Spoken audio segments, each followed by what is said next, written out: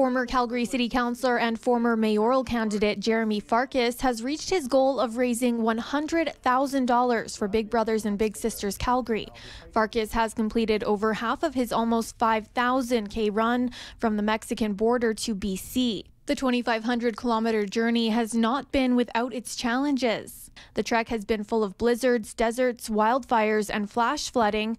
While on his journey, Farkas has suffered from hypothermia, frostbite, and recently COVID-19. But he's still on track to complete the remaining 2,000 kilometers of his journey and hopes to reach his new goal of $125,000.